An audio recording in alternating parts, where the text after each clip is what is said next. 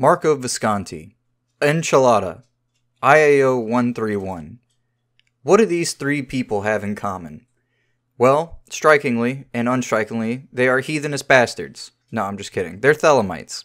And something that I've noticed as of late, particularly because I've been dwelling in certain circles, is that I believe that Thelema is actually on the rise. I believe it's becoming more prominent in general occult culture. Now, I don't really want to call anything occult culture, but you know what I mean. The general current, so to say. The flow of what's popular and what's ongoing at the time, what people are discussing. Now, I can't really say anything because I've been out working on a Thelemic temple with some friends of mine, which of course I'll share some photos of on Instagram as that comes more relevant. Otherwise, the reason I believe this is because everywhere I turn, I'm finding new circles of Thelemic interest, and these new circles are expanding, even going so far as to attract the attention of people that I'd otherwise never even consider remotely interested in Thelema. I'm not going to share any photos here because I don't want to be like a dick, but I think you see what I'm getting at. On another note, Thelema itself seems to be surviving rather well in terms of the OTO. I had suspected that the OTO to be in a dying state, but seeing that there's a new string of Minervals going on just in my local area with high aspirations and expectations for what it is that they can accomplish and do for the nature of the promulgation of Thelema and for the order itself, you might say that things are going rather well for them. I think in another regard, there's also space for improvement. Now, improvement might sound like the wrong word to use, and in a way it is, but essentially what I'm saying is that there's something to be done and accomplished, and that there's growth to be had, therefore improvement can technically be made in some way, shape, or form. The standing bodies seem strong, capable, and well respected among their peers. Not all of them, I would say, are occultists, but many of them are occultly inclined, hence their interest in Thelema to begin with. Of course, the particular works of Thelema also expect a certain particular understanding of magical and occult operation. Therefore, I will just call them occultists. I'm not going to string myself out on some sort of technicality. So what does this mean for us, for general occultists and also for those who are interested in Thelema? Well, for those interested in Thelema, it means that the wealth of resources that have long been sought after will try to make themselves more available. I believe that the main reason there's any sort of increase at all is because not only out of personal and private interest, but also because teachers are showing up. Various individuals that I've noted, IAO 131, Enchilada, which I know that's not his actual name. His name, I guess he goes by Lapis. I'm going to call him Enchilada because I like the title. Marco Visconti, a prominent Thelemite, characters such as Darling even, and the like. With this spread and interest of the promulgation of the law, it is very possible that there will be a bit of a shift in the overarching occult scheme. We might see more people get interested into ceremonial operation, or at least Eucharist, or at minimum, the works of Thelema. I even saw a Twitter post recently, which I wish I could share a photo of, but it's not like I screenshot stuff, of someone saying that they were really respecting of Thelemites because the works, such as say, the writings, were a slog to get through. Now this person, a non-Thelemite, was reading the writings of Thelema. That's a very striking thing, and that's a stance and a stand to the popularity and how it's rising in certain general occult culture. So, coming back, what this means for us, I believe, is that we will see not just more interest, but we'll see some shift. We're going to see how the greater public view affects Thelema, which could be terrible. This could be a really bad thing to have a lot of eyes on Thelema in general, because then people start making up their own ideas. We'll probably see some Rahor Kuit god spousing. We're probably going to see more people claiming to be Horus. Little things that happen in general occultism that are otherwise unappealing. We also, in my opinion, are going to see a rise in a particular subsect of Thelema, and that's the people who self-proclaim as pagan Thelemites. Now, the reason I believe that is because the greater occult interest is going to typically come from the largest common denominator, or I should say the largest body of people. And of course, the largest body of people is our baby witches. Yeah, that's right. You heard it here. In terms of occultism, from the public standpoint, our greatest group is baby witches. Just look at something like Witch of Wonderlust, who can pull far greater numbers than a general occultist. That's just how it's going to be. Baby witches reign. And as we pull from those spaces, we're going to see debate.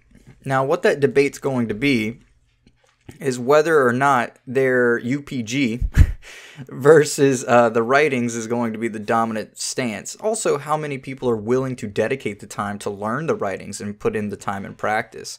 That's another phenomenal question, because just because someone claims to be a Thelemite in the future, which we will see this, that does not mean that they have any interest in the OTO or subsect Thelemic bodies, or even the writings themselves. They may have never even fully read the Book of the Law and will be exclaiming that they are this type of Thelemite.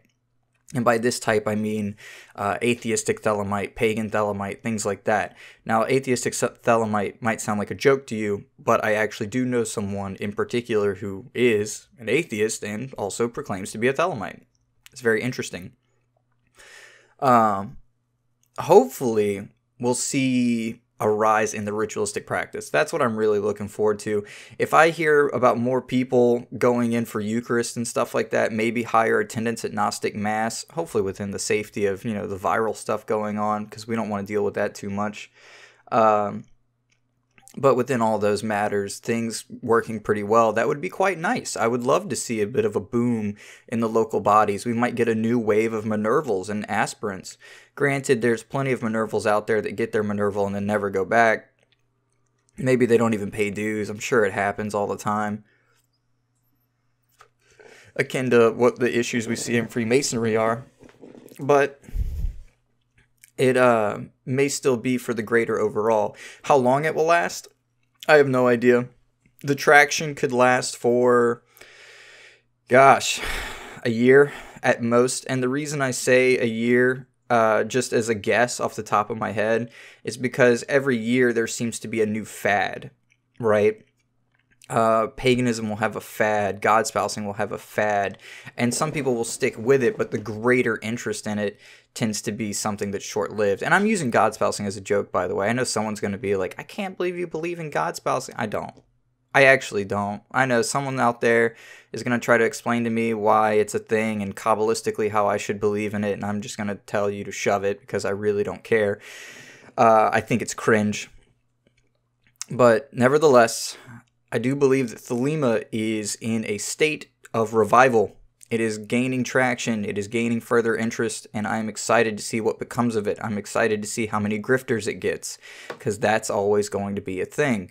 There will be people out there who are going to write Thelemite on their little tag for their Instagram handles and shit like that, and talk about how they've always been interested, and now all of a sudden it's such a big deal, and they're so glad that they can be public about their new interests. And buy my course, $19.99 for Ankef Nakansu, or Kansu. I can't even say that right, but you know what I mean. I'm just enjoying some coffee. I'm going to push this on for about one more minute while we hang out here, and I'm just kind of rolling around in my head all my little ideas about this. I think it's going to be good, though. I think it's going to be good. If I could see more people in the local body assisting with the temple construction and stuff like that, I would be very pleased. I would be very happy because it's overall a pretty solid esoteric system. I know some people who followed me for a very long time are going to be like, hey, I can't believe that you're engaged in such heathenry. And I don't know, the more I study it, the less heathenish it is. I think there's a lot of misconceptions about it. I've made videos on this before, on this particular subject, and discussed it as time went on. Am I a Thelemite? I honestly do not claim to be. I am a Thelemic interested individual. And by that, I don't mean I'm curious. What I mean is that I like to study the works and material. I particularly like it for the writings in ceremonial magic, such as in Liber Abba with the implements, has been my favorite section overall. the robe and the holy work, or the holy book, is what got me, which is the magical record, right? I think Foolish Fish has talked about the magical record before, so I'm not going to really go into it or anything like that. Or I know I've seen a video on it, I just don't know who did it. Bastards, because I was going to make a video on that. And of course you can always remake a video, but I don't know, I'm weird about that sort of thing. Alright, well, I did this random little discussion. I hope you hated it. I look forward to doing more stuff like this while I work on my teaching videos, because they're so much bigger than they used to be, and that's really a pain in my ass. I'm sure you want to see something of quality, something with a lot of animation and editing, but unfortunately, those are just taking me so much longer than they used to, and I'm trying to incorporate things that are way beyond my scope of knowledge and talent. But when all that works out, maybe one day I'll strike it super rich and just be able to pay someone to do it, and I'll be able to put my ideas straight onto the intellectual internet paper, and that paper will be a beauty. Alright everybody, this has been River at the Nematon. I thank you for joining me. Massive thanks to all my patrons, subscribers, and supporters. We hit 14,000. That's tight. And yeah, I'll see you next time.